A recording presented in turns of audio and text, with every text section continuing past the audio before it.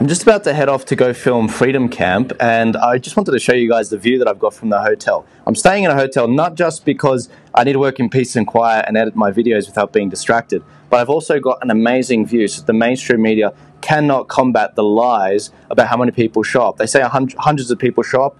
Well, that's not the case, and you'll see this view. It's amazing. As you can see, this looks familiar for a lot of you that looked at the footage last weekend, which showed the protesters all along this bridge. Now, the problem with that footage on the weekend was it didn't show the protest from start all the way to finish. The finish went beyond that roundabout. So this time I'll be having footage here. It'll be rolling so we get a full picture of what's going on. If the mainstream media won't do it, we'll do it ourselves.